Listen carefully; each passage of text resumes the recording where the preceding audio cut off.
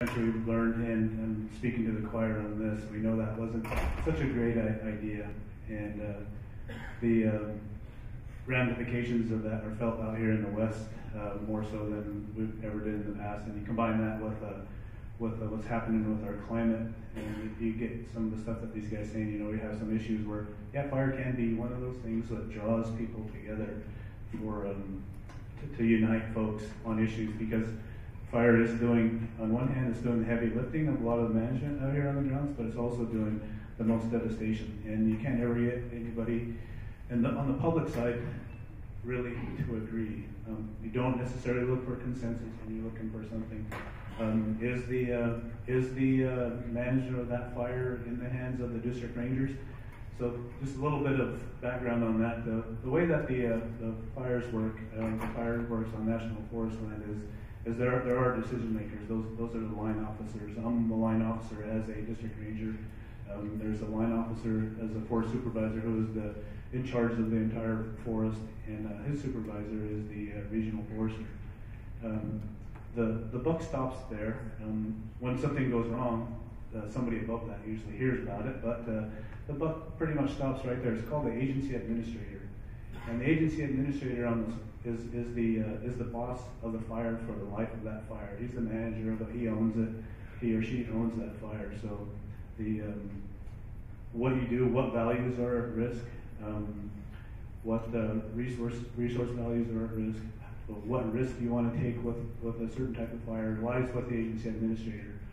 When the fire bell rings, that's not the time to start a relationship. So if you're a district ranger, let me ask the question, how many Forest Service folks are in the room? There's a few. So at the beginning of the season, when the fire bell rings, it's not the time to start building a relationship with somebody, because inevitably something's not going to go right, because you're not going to know really what the resource needs are of the people in that community. And so you got to, obviously you got to start that relationship building a long time before that. But the agency administrators are where the buck stops. So a lot of us have been involved in campaign fires, large events where we had Type 2, Type 3, Type 1 teams in there for a long time, over and over. A new team comes in and out. There's new ICs that come and go, and their whole team that comes along with them. Some are good, some have some issues. And you'll hear some of the community say, well, I worked really good with that team. Bring that team back. They worked really well. They worked really well with us. Or don't bring that other team back in here ever again. They really messed up. Well, really, it wasn't necessarily that team. It was the agency administrators. The agency administrators are the ones who give those teams what their objectives are from day one of when they come in. They have an in-brief. They tell the group of folks that are coming in that might not even have ever stepped foot on that piece of ground ever in their lives. But they know what they're doing organizationally, and they have all the qualifications. But they might not have ever set foot on there, might not know the community, might not know especially all the tribes that are involved, or how to deal with tribes to begin with, or how to deal with other publics. And so the agency administrators is a key position to figure out how that part of the ball game really works, because you own it as an agency administrator. I'm in a little bit of a I get out of jail free card a little, because I'm an agency administrator representative, and so I just represent the forest supervisor. But so if something goes wrong, I could always say, oh, it was Merv who messed that up. But it really starts. That's where it starts, and there's all kinds of laws, regs, and policies. Always, work for a federal agency. There's no more red tape I've seen anywhere. But there are opportunities there, and you got to be able to figure out a way that you can skin that cat in several different ways. So it was said a little bit ago, I think, by Erica, that there's some places where we've had some really bad fires, and people have lost their homes, people have lost a lot of resources, and in that same fire, though, in some cases, there might have been somebody else that said, well, geez, we got a lot of resource benefit. There was some good understory burns that went through some areas, A lot of plant life is going to be rejuvenated here in the next year. It didn't do any sand replacing parts of that fire, and so you could have two ends of the spectrum on just one fire event. So you really got to look at the situation how it is, and those line officers, those agency administrators, spend a lot of time. If they're good at what they do, they spend a lot of time with their communities figuring out what those values at risk are. In my part of the community, and you met Butch, and you mentioned Frank Lake. Frank's sitting in the back there with Bill, and we work really closely with those guys. I think when we have a fire out there, we have some MOUs that are in place. And I didn't put those MOUs in place. The Crew tribe worked with the Forest Service for a long time, and they had those MOUs in place where when the fire bell rings, we contact the tribe and invoke that MOU, and we bring on both tribal representatives for a government-to-government interaction about how we're going to manage that fire. And also we have that starts off the process for bringing in cultural resource folks. So I think that's pretty common across the country. But I think one of the things that we do is our order comes in pretty quick now. So Bill usually gets a number that's pretty low right off the bat, and he comes in. He's a part of our team, part of our in-brief. When we give a letter of delegation to the teams when they come in, it discusses how to interact with the tribe, what their role is going to be, along with some other things that we put in that letter of delegation. But that's how you can make things work better, and it's really the relationship part of that, because you don't, like I said, you don't want to start to build that relationship during an event. That's not the time to build it. You want to build it before then. And so we've had some pretty good successes with that, and I compare it to back in just in the not so recent past in 2008, where there were some things that went really wrong, and that's not the way you want it to work.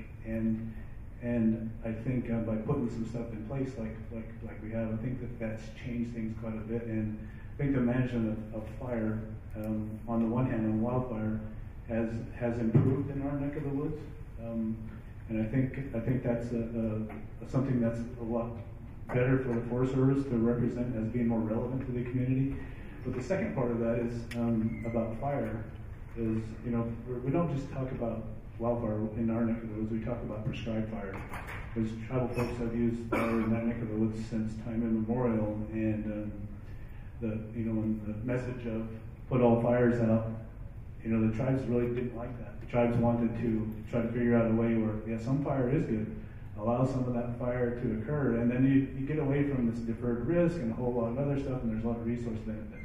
But when you have that challenge of you have a home right next to that, or you have, you know, an infrastructure piece of the community right there, the water system, part of the telephone system, and all those kind of things. So you have to try to figure out a way how you can do that. But that's where those kinds of challenges get a little difficult. But when you talk about those ahead of time, you're that much further ahead of the game. So I think, you know, to answer to the question, I think that's one of the things that's evolving. I know it's not perfect everywhere.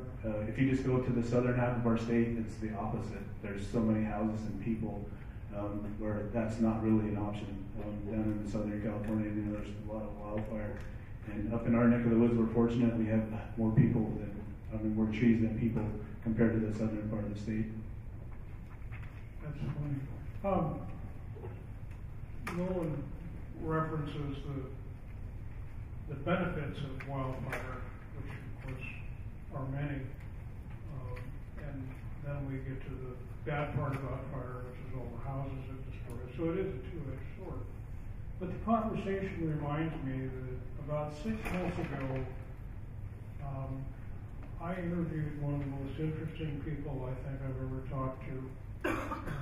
You will have the good fortune of meeting him on Thursday.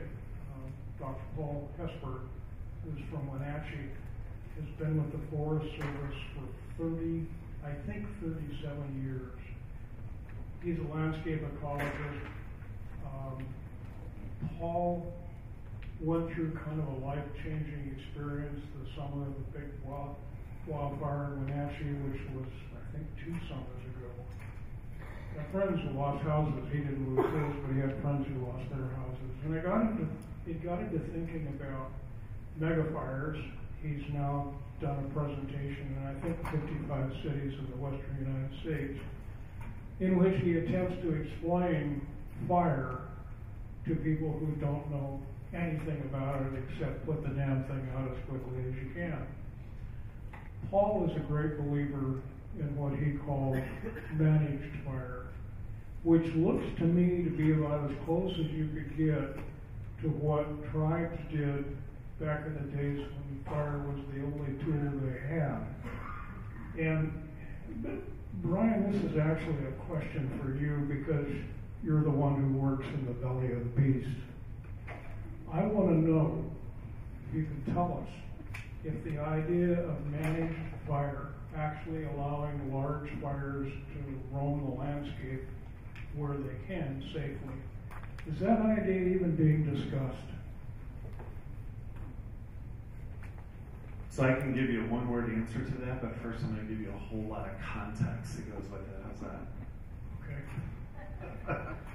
Yeah. So one of the interesting things about thinking about fire on the landscape is that, right? You heard me say this before. Fire's complex. It's complicated. It jumps boundaries. There's all these different elements that are involved in fire, and that's the ecological side of it.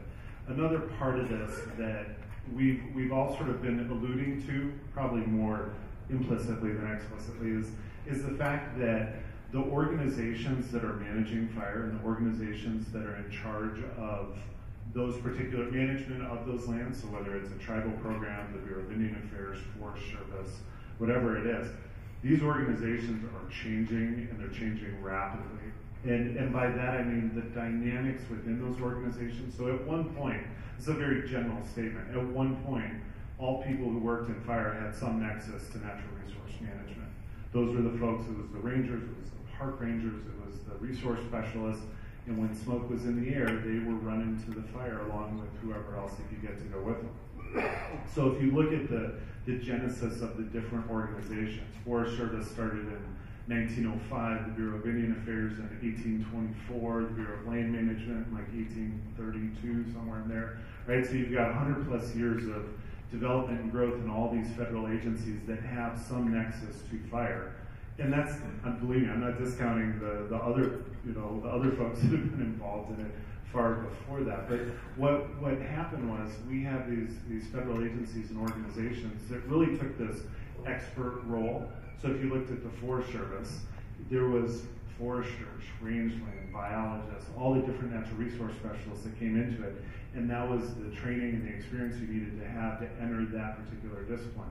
In the Bureau of Indian Affairs, the long-celebrated forest and fire program, tons of foresters and natural resource specialists have come through and actually built these programs into what we have today. So we have this organizational structure and this, I say, the business of managing fire that's been built on the backs of years and years and years of growth and development.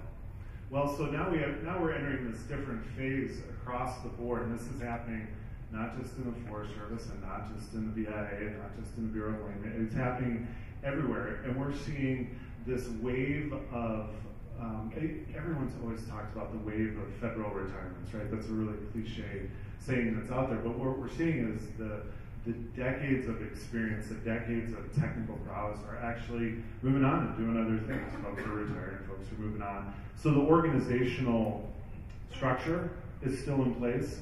We're not having the pipeline of people that actually step in and do this. And so one of the things that was happening in the Forest Service when I was working in the forest management director role, the discussion